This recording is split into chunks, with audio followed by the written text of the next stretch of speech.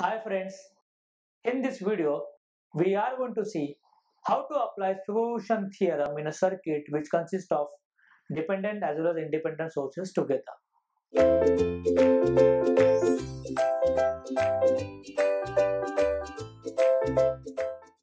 So here is the problem. In this problem Vx is maintained across 5 ohm and that we are supposed to get using superposition theorem. And based on this Vx there is a current source which we call as a voltage dependent current source present in the circuit along with two independent sources. So let's solve. So in first place I'm considering 20 volt acting alone.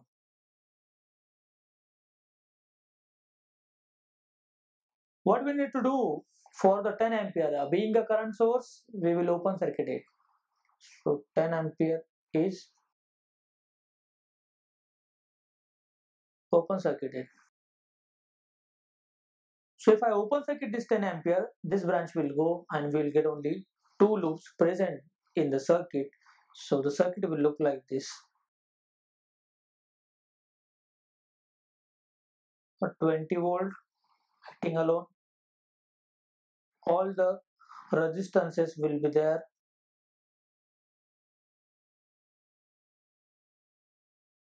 So we will get circuit like this. This is Vx dash upon 2. This is 2 ohm, 4 ohm, 5 ohm, and we'll have this voltage given by them. So I will encircle its polarity Vx dash. Two meshes are there, so we will get two currents, I1 and I2. Depending upon the current direction, we will get the voltages across all the resistors. So despite of a polarity given by them, still we will mark our own polarity because this has been caused by the I1. And for the I2, we will get voltage polarities like this.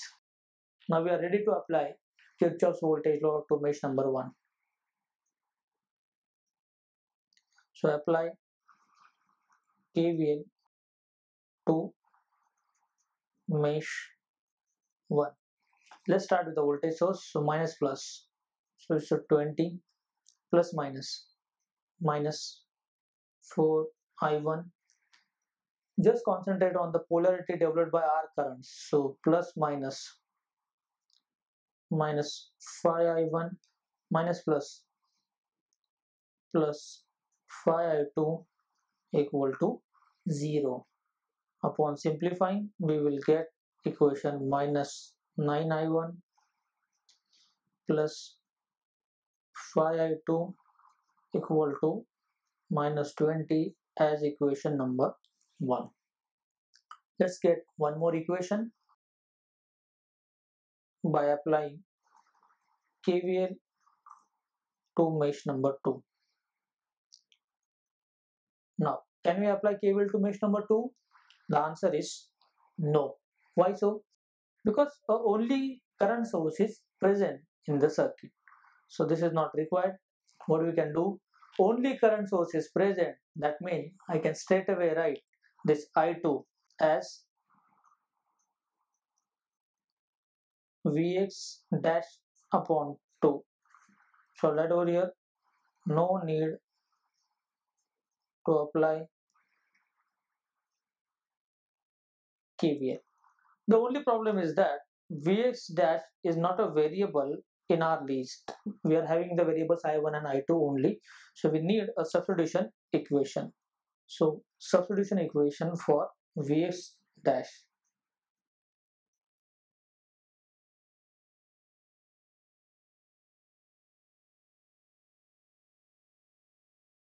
Now pay attention. Vx dash is nothing but voltage across 5 ohm. The thing is that this voltage across 5 ohm is nothing but a 5 multiplied by current flowing through 5 ohm. Now 5 ohm has two currents in it. I1 downward direction, I2 upward direction. So definitely it's a subtraction of two currents.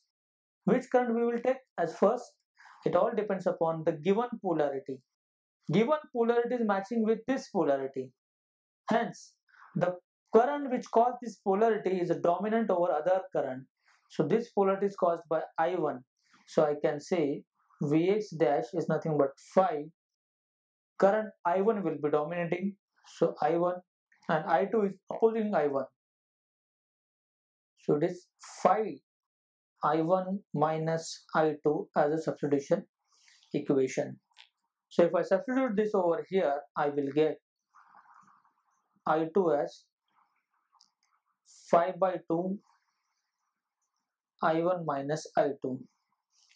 So upon solving, rather simplifying, I will get a equation over here as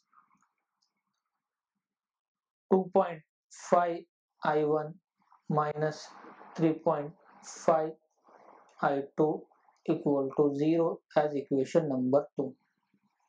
So we are having these two equations.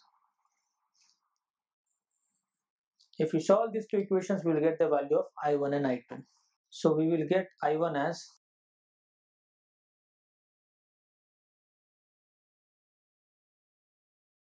3.6842 ampere and I2 as 2.6316 ampere. But what we are supposed to get? We are supposed to get Vx, and Vx for this it will be Vx dash, nothing but 5 times I1 minus I2. So I can say Vx dash is 5 times I1 minus I2. If I substitute the value of I1 and I2 and solve for the Vx dash, I will get the answer 5.263 volt. This will be Vx dash. So we have done the analysis by taking 20 volt acting alone. Now we are going to consider a circuit where 10 ampere is acting alone. So we need to short circuit the voltage source present in the circuit. So let me write the statement. So for a second analysis, I will consider 10 ampere is acting alone.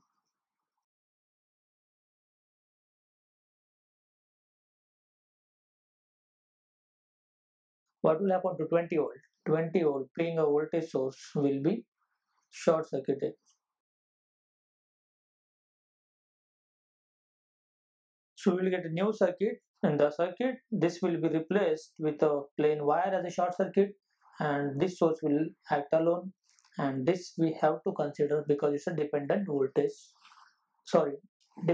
current source. So now the resultant circuit will be like this. 10 ampere is acting alone, so we will get a circuit like this.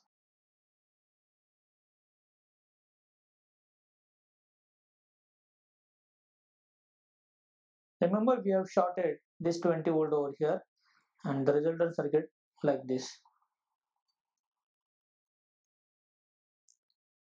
So this will be Vx double dash by 2. This is 2 ohm, 5 ohm and 4 ohm, and Vx double dash will be like this. Just encircle this polarity to avoid confusion. Here we are having a 3 meshes, so 3 mesh currents, I1, I2 and I3, which will develop the polarities like this, plus minus,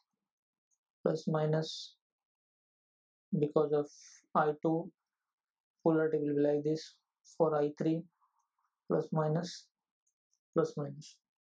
Now let's apply KCL,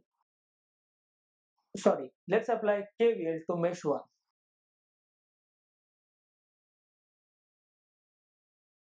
So plus minus, so minus 4I1 minus plus plus 4i3 plus minus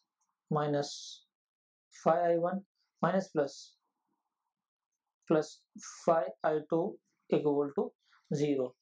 Upon simplifying, we will get an equation as minus 9i1 plus 5i2 plus 4i3 equal to 0, equation number 1. Now over here, no need to apply KVL to mesh 2 because only current source is present. So I can straight away say I2 is equal to Vx double dash upon 2. Yeah, but we need a substitution equation for this Vx double dash. So let's write it. Substitution equation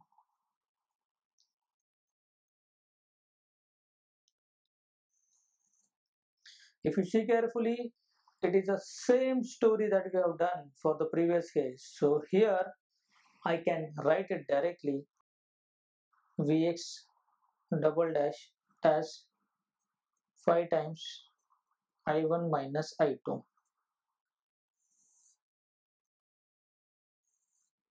This won't be the case all the time. It is just a coincidence that absolutely no change as far as the substitution equation is concerned for the previous case and this case.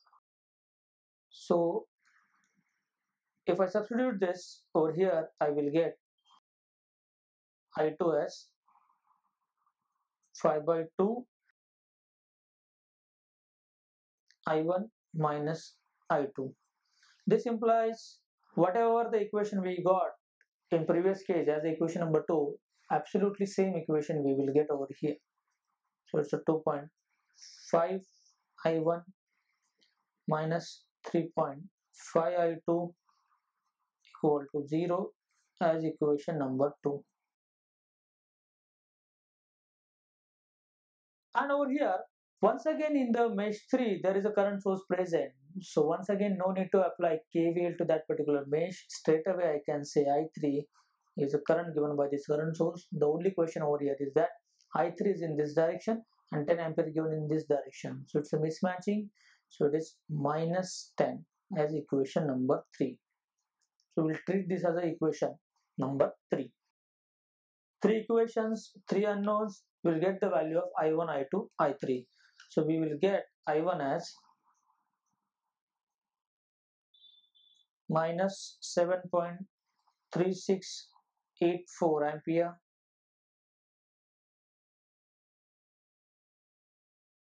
I2 as minus 5.2632 ampere, and no need to write for I3, obviously it is minus 10 ampere.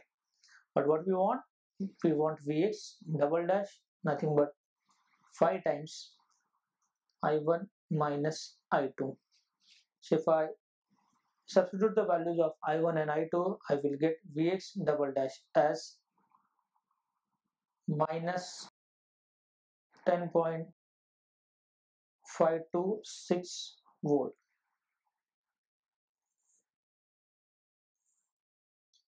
So Vx dash is 5.263 and Vx double dash is minus 10.526. So totally the answer will be algebraic sum of these two voltages, Vx dash plus Vx double dash. If I substitute the values of Vx dash and Vx double dash, I will get final value Vx as minus 5.263 volt. This is the final answer. I hope you have understood the problem. Thank you.